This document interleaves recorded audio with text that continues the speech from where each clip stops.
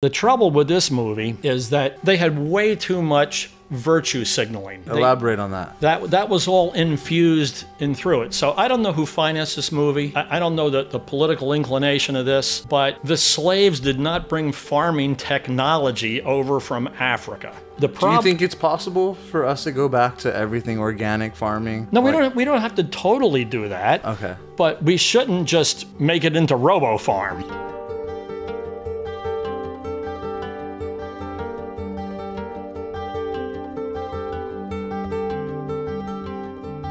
Hello and welcome to the Real Generation Gap. My name is Shane Schuldmeyer. And I'm Fred Satilli. And today we're doing something a little different. We're doing a documentary. Fred went to a special screening of this documentary, and I'm going to ask him some questions, and we will be reviewing Common Ground. Common Ground. All right, Fred. So what's this movie about? Or this documentary, I should say. Right. Well, yeah. And it's good that you say that because it's not a movie. Yes. It's just a collection of sound bites and a collection of images. There's no boots on the ground camera filming at all? The message of the movie is so important that all of America needs to see and be aware of this, and these have to become big political issues. Okay. If we don't restore the soil, the country is gonna turn into a desert. Okay. We have to. Dirt and soil are two different things. Soil is a living thing, and dirt is a dead thing. Okay. To have living plants to grow our food, they have to live in living soil. And this is the big issue of the movie. Okay. That these farmers have come to realize that this chemical style of farming, which was basically after World War II, the chemical companies,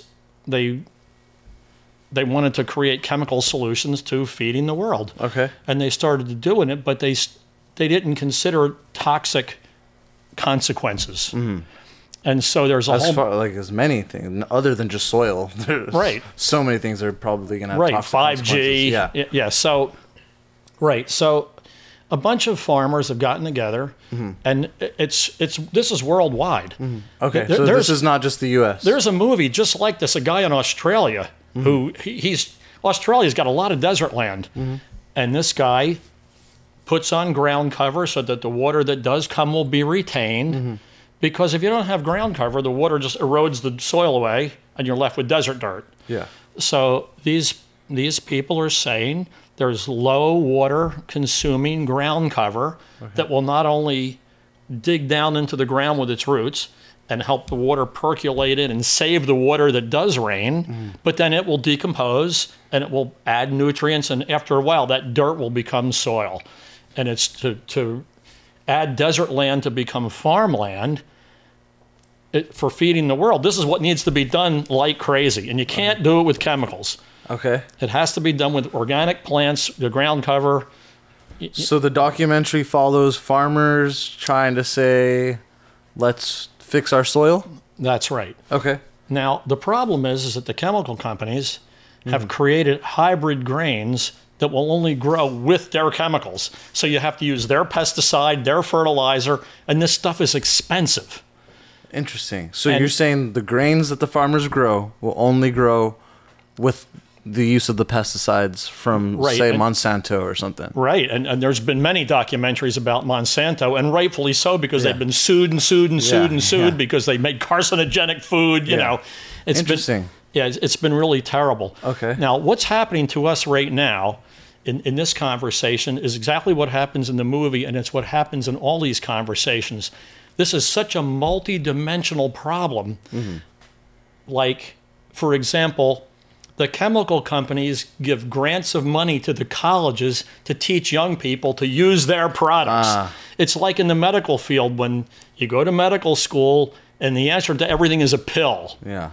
Right? It's not just you need more sleep and more exercise. Well, maybe you need a couple of these pills and those pills. Right, all kind of stuff. Yeah. And they have after effects, and then they have pills that fix the side effects. You know, well, it's the same thing with this industry. So you have a government that's being bought and sold by the chemical companies. You have a university that's being bought and sold.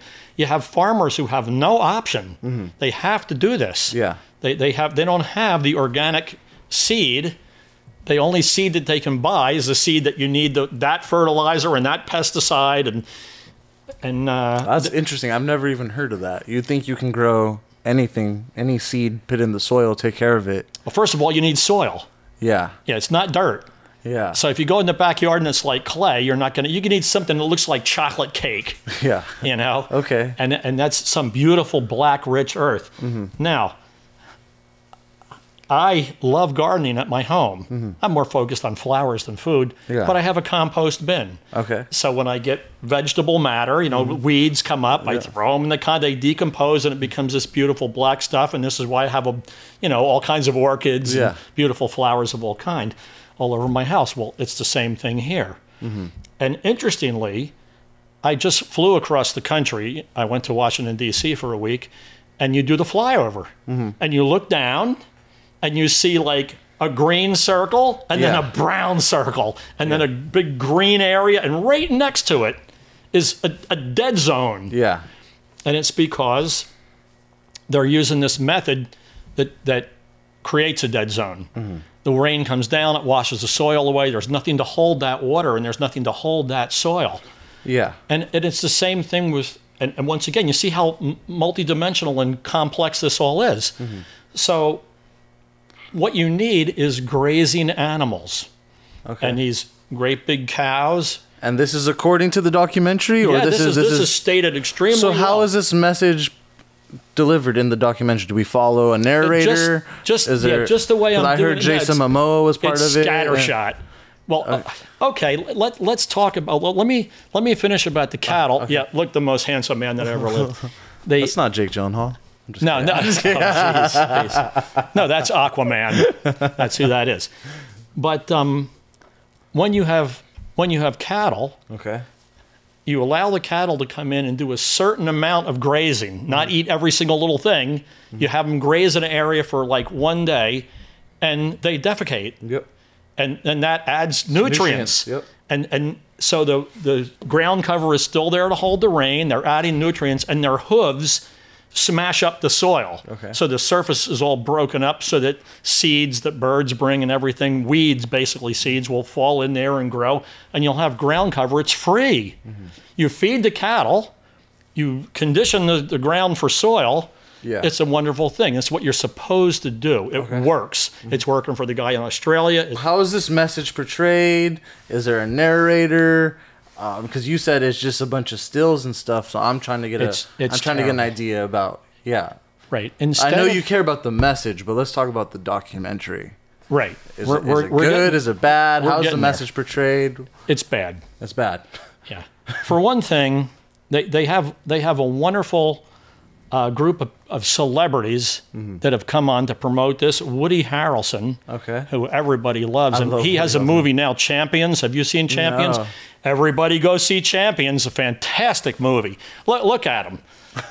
He didn't present well. He even said, "I guess I should have dressed better." Yeah. I mean, well, you can go back and dress better. Yeah. It wasn't funny, but Jason Momoa was in there, and so he told me he loved me. He says, "We got to fix the soil," and I'm telling you this because I love you. And I'm like, "You're Aquaman, dude. You're a big, strong monster guy." You know. So Laura Dern. Are they narrating, or is it like the beginning of the movie? Like, this is important. Is that the end of the movie? Like Sound of Freedom. They're just sort of endorsing it, like Laura Dern. Middle, end? Yeah, all throughout. It's a mess. Yeah. It's not a really well constructed.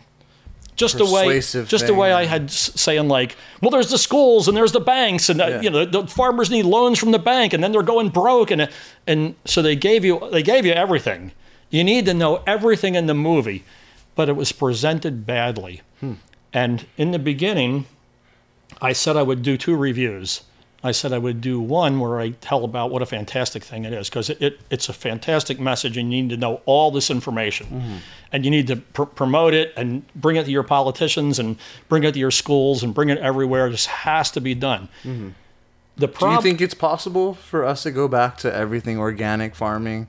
No, we don't have to totally do that. Okay. But we shouldn't just make it into robo-farm. Yeah. I mean, some of these farms are vast. They're thousands and thousands of acres. You saw Yellowstone. But we're trying to feed the world here. And you know, it's so hard when you're trying to feed the world and you're trying to come up with solutions, and the solutions are causing problems. You know, now 100 years ago, food was at least 2, but closer to 3 times the cost that it is now. Even today? Yes. People used to spend like 3 days of their work to buy food. Yeah. And it was when after World War II, when food started to really become cheap, when these techniques first came out, and crop yields were doubled, tripled right away. Yeah. Twice as much corn, twice as much wheat. You know, the same amount of acres. It was phenomenal. Yeah. The output, of course, the food maybe wasn't as good. Dense and nutrition. Right, nutrient dense, right. Yeah. But it was people were eating it like how I eat a bag of Doritos. It's of no good for anything, but I eat it, right? So they produced this, and they brought the cost of food way down. And the fact that people weren't spending money on food, they can now spend it on other things, hopefully education, right? Yeah. But they could spend it, and so it made the economy boom. Just like now, we have absurdly high cost of fuel, and it's crushing the economy. If the fuel costs were cut in half to the reality price, not the contrived price that we have now, then there would be a gigantic boom in the economy. All of a sudden, people would have more disposable money, and they would invest in things. You know, it would really be great. The trouble with this movie, this is the second review, is that they had way too much virtue signaling. Okay, elaborate on that. That was all infused in through it. So I don't know who financed this movie.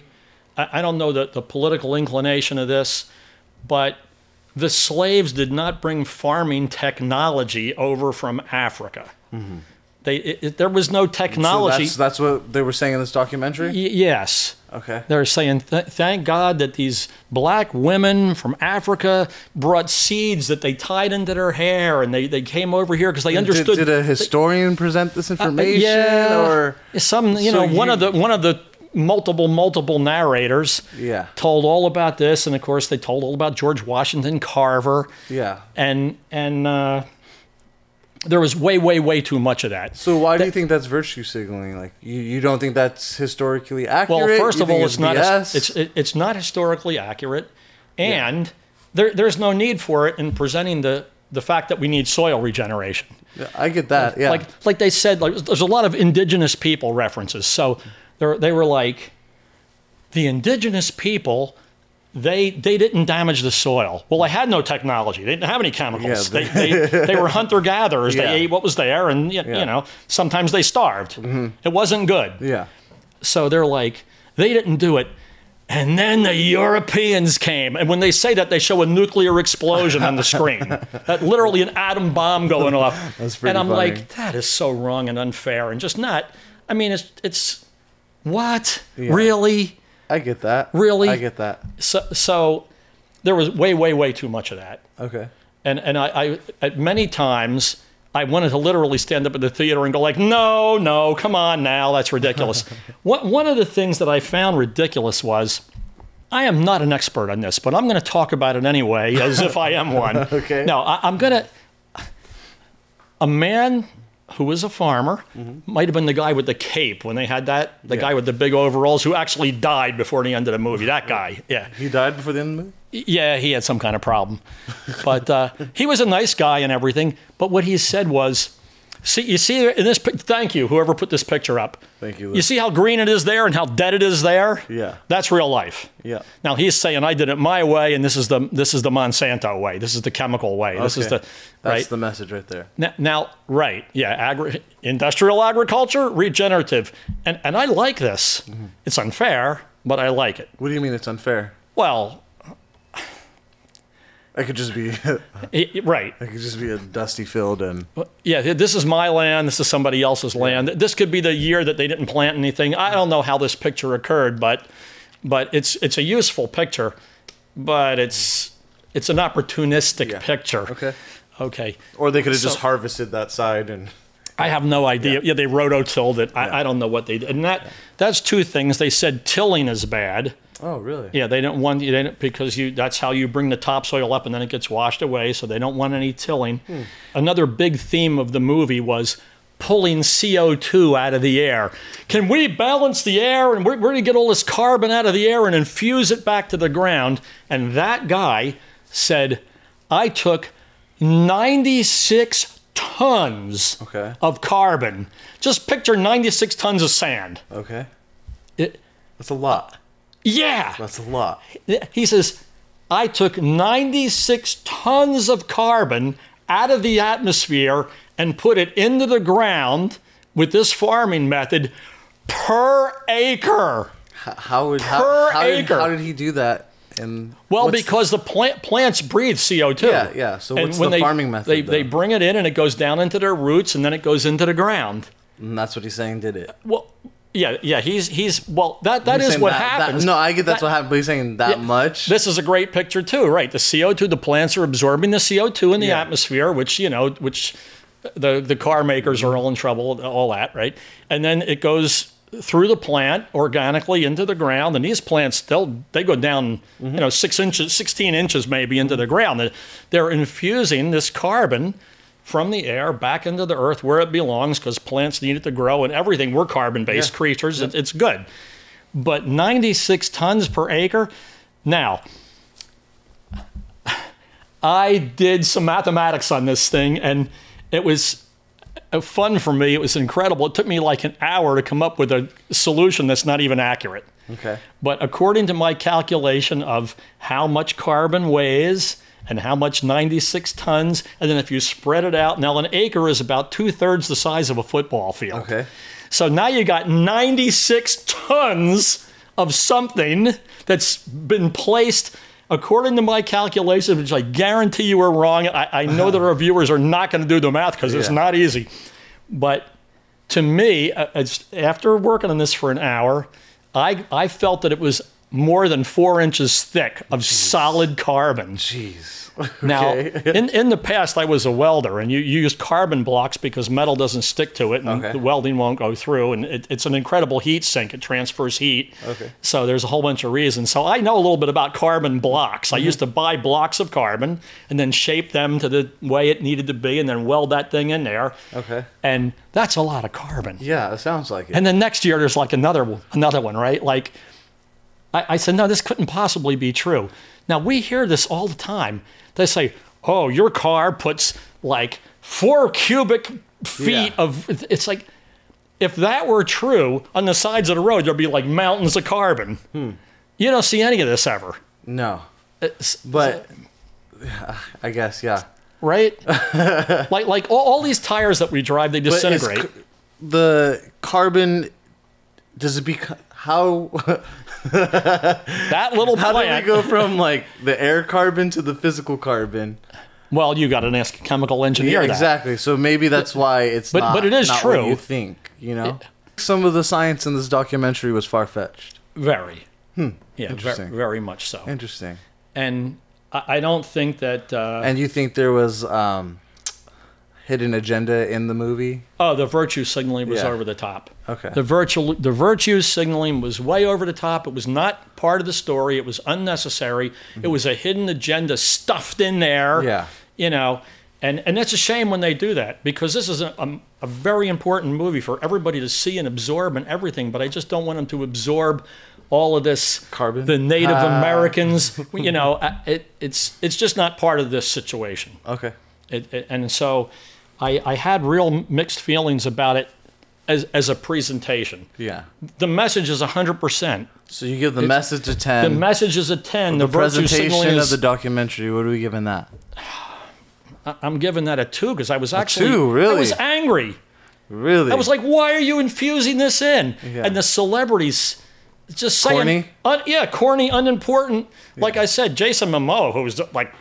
He's a god, right? He's Aquaman. He actually is a god. He's literally a god, yeah. Right. Having him say, I'm giving you this message because I love you. It's like Jason Momoa got in touch with his feminine side over a cornfield. All right. Yeah. So that's a review of the movie, or the documentary, Common Ground. And it appears Fred didn't have much common ground with the producers of this film. But it's an important message, and I agree with that. And check it out if you're interested. Please subscribe. Please leave a comment. Let us know what you guys think about this message. Are you guys eating organic? Do you guys not care? Are you stuffing the Doritos and the Fritos down your face? I tend to do that. Let us know what you guys think about this review, and we'll catch you guys at the next one.